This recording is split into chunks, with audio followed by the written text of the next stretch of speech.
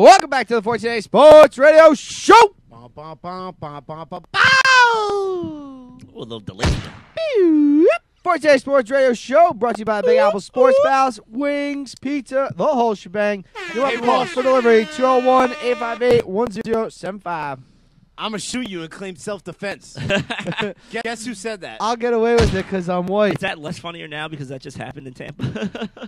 What do you mean? A cop shot somebody in the movie theater for texting inside a movie theater. He shot him? And then the guy threw popcorn at him, and then the guy shot him. The guy is ex-cop. And then he claimed self-defense because he made a violent act at him or something like that. We'll bring it up in a little bit because I don't know about all that. You know. What's going on? I was just joking. I'm not actually going to kill him. Well, so you were just joking incognito style? Yeah, how about 1, 2, 3, 4, go fuck yourself! If, Richie Incognito is awesome. If you're thinking that Mully's being a little more Mully now than ever, it's because he's actually reading the text of Jonathan Martin and Richie Incognito. And this is just some gold right here. You know, I mean, you got just... classic lines I think we're going to have to follow up on, day in, day out in our lives. I mean, there's just great material that we could use. Like a line like at Anchorman or something like that? These lines, these lines will be recycled. Like, for instance, I'm sorry, I have puss swinging from my nuts. I mean, that's great. How about Jonathan Martin describing his lady friend, and he said, fuck, I just had it. She was terrible at blowjobs, but I still busted all over. Beautiful. The funniest part about the text is that it makes Richie Incognito actually look like he's a stud. Yeah, and I've been saying this the whole time. I mean, the guy held team meetings at strip clubs. There's, that's the kind of guy I want on my team. If I'm a quarterback, that's who I want protecting me. Because I want to have meetings at strip clubs. True story. Oh, dude, Richie Incognito, he's hilarious. He's absolutely hilarious. And you're absolutely right, Walsh. All the animosity and negative attention that was put in his direction is absolutely unwarranted.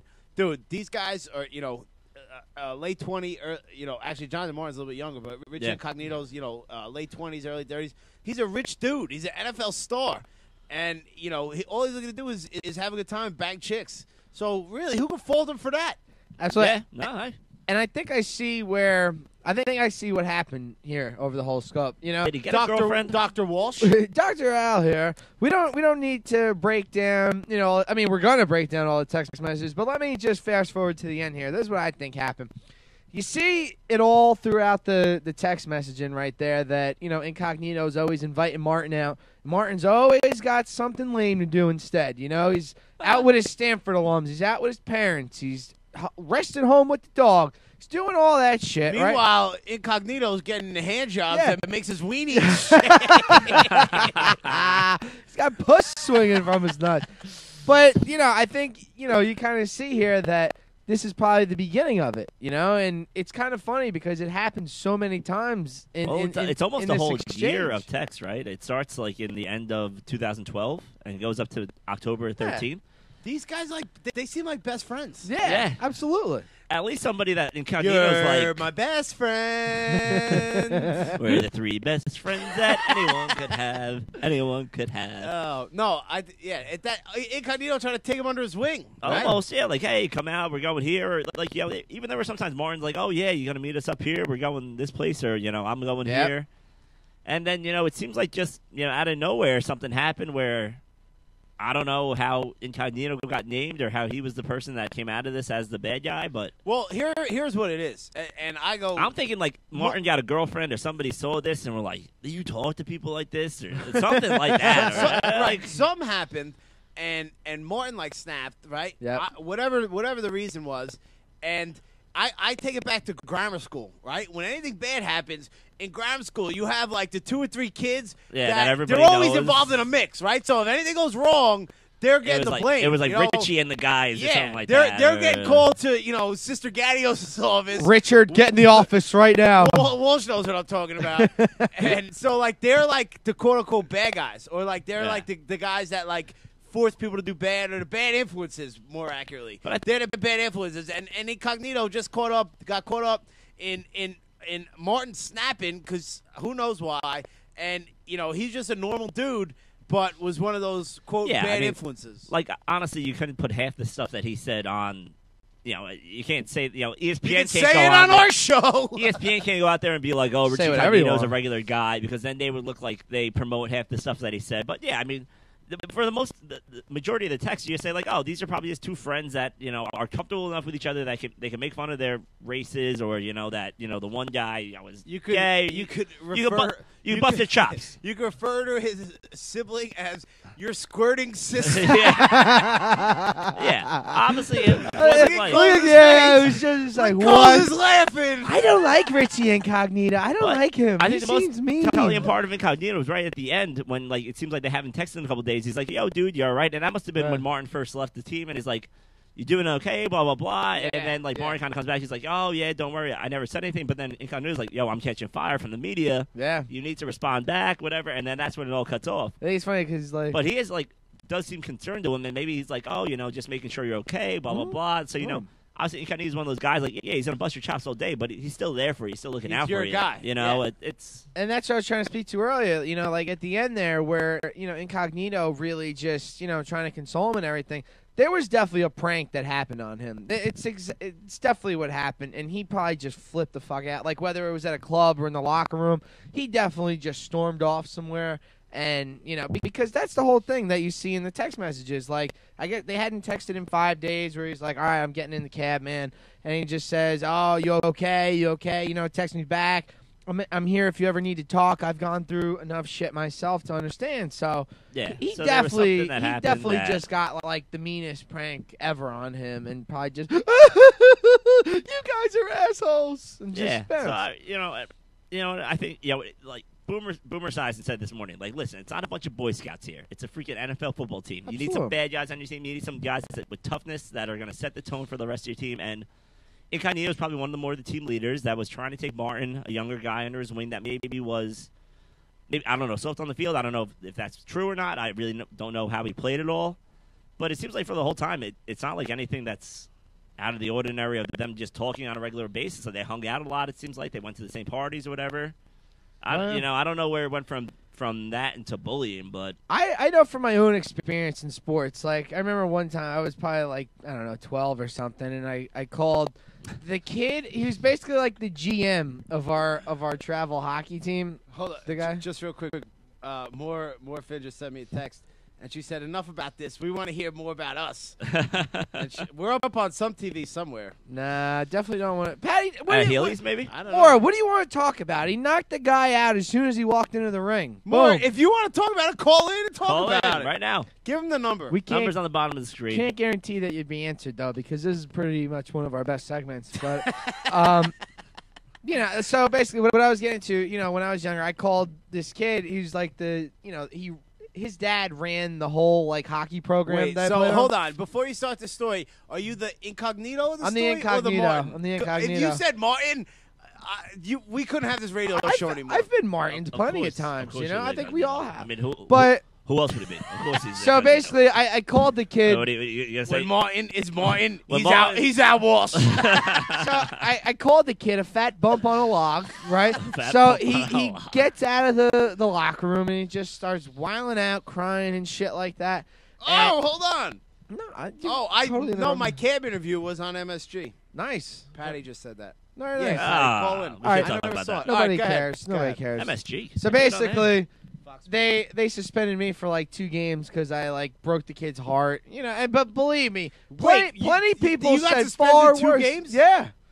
Oh man. And this is when we were 12 years old. And what'd you say? I called him a fat bump on a log. That's not bad. That's nothing. I could have called him a fat piece of shit. Was his dad Roger Goodell? No, his dad was basically the GM of the team. Yeah. So is he the one that suspended you? Yeah. Called me up. And it was the 2 most important games of the season, too. We got our ass kicked. I've never been so happy in my entire life. Show you to suspend me, bruh. That's unbelievable. Little inside, a little Alan Walsh. Inside sports, baseball from Alan Walsh. career. Well, you get all kinds of shit in sports. I've played hockey for a long time. I mean, we've done helmets and gloves where it's like a poor stick figure kid going up against a very well in shape guy that going to get their ass kicked, but that's how you get toughened up, For sure. I miss you. That's why it's called helmets and gloves, sure not fists and skulls. Everybody missed your stinky armpits. Yeah, I'm no, sure it was listen. understood. After reading all these text messages, I'm going to buy an Incognito jersey because he's unbelievable. He's awesome. He's really a good football player. Which Well, it wasn't the Pro Bowl. I think. And Jonathan Martin even gives him a shout out for it. He says, "Oh, congrats on making the Pro Bowl or something." Jonathan like Martin that. he's a little bit of a psycho. Or checks in, make sure how's I don't he doing want if him he got hurt. protecting You know Mike what? Glennon. You know what? All right, here's the analogy. He's like a girl that you're dating and everything's cool and you have a cool relationship with, and maybe you have a little rough sex or whatever, blah blah blah. and then she goes to the cops Saying that you What beat do her. you mean? Oh. What do you mean, cops? That you're This ripped is our relationship. That's Nonsense. true. I don't know if Choked that's her a probably little the too best analogy. No, I think it's pretty accurate. It's like, Well, maybe you don't know about the rough sex. no, I'm a basic bottom and top guy in doggy style. Well, he's got the leather mask. I don't pull out all these. Handcuffs. I don't pull out all these stops where I'm like choking somebody to death up against the wall, banging their brains out. That's not me. Have you ever rang a doorbell, been answered, and said, "I'm here for the Okay. game"? Has that ever happened? No. Well, then maybe you can't understand. I definitely want to do that to more people, though. I think that'd be hilarious. Obviously, Molly's been meeting some interesting girls on Tinder. Black girls, all kinds of girls. Shoes and booze. Sade. She was full of shit with that, huh? I don't know. I looked it up. I couldn't find the domain, but hey, who knows? Maybe I spelled it wrong. Shoes and boots. They're kind of tough to misspell. Maybe I don't know. Maybe it's some cool booze spelling that I don't even know about. Maybe we need to use the Urban Dictionary. All right, so are we done with the Martin Incognito? I think he's awesome, and I love some of the cunts. Oh, No, I was gonna say one of my favorite ones. internet gold, Jerry. I slipped up. I slipped. No, Incognito, brilliant. I think a lot of the shit he said was funny. Yeah. Very funny. Yes, text. Well, I think you were gonna say the CUNT. Yeah, and he texted the CUNT. For- I think that's where for Molly text. was going next. That's where I was going. Yeah. For text hit. Yeah, that's like probably one of the worst words out there you could throw at a girl. Never mind one of your friends. A word is only powerful if you let it be powerful. Sticks and stones may break my bones. That's right. One of my favorite things, because remember when it came out in the These media? are a few of my favorite Oh, wait. things. Is this Maura calling it? I don't know. I know this number. I know It this might be number. Maura. Let's see. You who might it not is want to here. answer. Oh, we got Uh-oh. 2 calls. Which one do we The go? first one, Yeah, the first one. in order. Hey, welcome to the 48 Sports Show. Call. Who is this? Hello. Who is this? Is this Oh! Mr. Al Yeah, buddy. What's going on? I recognize this voice. There you go, Matty Moore. Hello, 48 Sports Boys. Patrick Farrell, award winner, Patrick Farrell. Welcome, What's going on, welcome. Patty? What's going on, guys? Hey, so we want to wish you congratulations on a fight. You knocked that kid out quickly. Thank you very much. I know you put a lot of hard work into it, so congratulations on that. Yeah, Thank no, it was you. Much well deserved. appreciated, boys. Well, hey, listen, I hope they all end that way. First round knockouts, just like that. So, It's a lot nice and easier that fucking way. easy. It's a lot easier that way. The less you're in danger, the quicker you're in, the quicker you're out, the fucking safer you are, right? There you go. Now, no. He came out throwing bombs. I don't know if Yeah. you guys noticed, but he came out throwing monster haymakers, and our game plan was to sit on the inside and beat the shit out of him. And when he came out throwing bombs, I sat back, started boxing, was like, whoa, those are some fucking big shots he's throwing. Yeah. You still partying from the victory or what? You sound like it. No, I mean, no. Well, I'm hanging out at a friend's house. I'm actually about to go bowling. Oh, So- make so sure you take some stoned. pictures on IG for us all. Yeah, so we can follow I'll you. send some pictures to you on the IG. I just got one quick thing to talk about. Mr. Mulhern, I have zero idea how the fuck you wound up on my television on Saturday afternoon. When I'm watching MSG, and I see you in a cab being interviewed by 2 gentlemen. Yeah, I don't know who they were. Scott Fajita, NFL Super Bowl winner for the New Orleans Saints, and Tim Ryan, former USC offensive lineman. Because it was, I was standing at a bar. I was actually down in Black Bear in Hoboken. Nice. With a bunch of my family and friends celebrating Morris' brother, what have you. Nice. And I see your face pop up on the fucking screen, and I'm going, Holy shit. Yeah, So how did that happen? Mulhern wasn't Francesco bullshitting I'm about assuming? So what happened was myself, Marky Lee, and Eric Dahlhammer we went to Super Bowl Boulevard. Long story short, a girl walked up to her. She's like, "You want to be on TV?" I was like, "I almost do this for a living. Of course, no problem." I almost. So the premise of the I'm show on internet was radio. Don't worry about it. they want to find the next Fox Sports analyst. Boy, So, did they. So they throw me in a cab, and Fajita and Tim Ryan come in, and they start asking me all these football questions. You know, who will win the Super Bowl, blah, blah, blah. And, I had to break it down to the 14A style. You know what I mean, Patty? I like it. You're a businessman at all ends of the word. I'm not a businessman. I'm a business. Verno Enterprises. We gotta get this video. A man that's there from my own heart. Boys, enjoy yourselves. Continue the show. Just wanted to talk about that little blurb there from my good friend Matty Mull, a.k.a. the Vern. The Vern. I don't know why you guys don't call him the Vern. You guys got to talk about that. Yeah, I was gonna Every now and X again. that actually. Every now and again. Patty, appreciate the call, buddy. Be Hey, well. thanks, And man. enjoy Congrats. yourselves. I'll talk to you soon. All right, later. Congrats again, man. Patty Boy Farrell. So it did air. Yeah. That's Yeah, crazy. I I know. gotta get my hands on that tape. Well, he's saying MSG, but you said Fox Sports 1, so yeah, who they knows? said Fox Sports 1. Maybe he had the channel confused. Maybe you He was- weren't he was good in a enough for bar. Fox 1. You were just on We'll have to go on the Maybe you web. weren't good enough for anywhere. What channel are you on? Oh. NBC, brother. You're not even getting I was on NBC. Where's France? No, Francesca, you gave you the rejection letter. I was on. You got turned down from friends I after was you. on NBC before. I was on late night talk show. I mean, you don't get higher than that. You're right. You're the best. But anyway. Yeah. Now get back in your cab. So, yeah. No, we Go got to get get your a shine handle on box.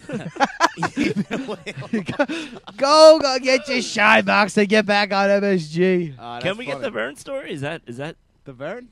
I don't know. From the cab? No, the Vern. Why they call you Why Vern? Vern? The Vern is just the Vern, and sometimes you got to let Vern be Vern. All right. What a modest Vern's son of a like bitch. your alter ego. How many roads must a man walk down before you can call him the Vern? Well, now that he's singing, that means we got to go to commercial break. All right. When we get Hold back. on. Tease. Oh, yes. That's Coles, right. The Coles News Network. She has a big tease. As you remember from last week's Coles News Network, we asked if Coles could get a Marry, Fuck, Kill done with all three of us on the panel. Well, God damn it, Coles delivered! And we're gonna have those results when we get back.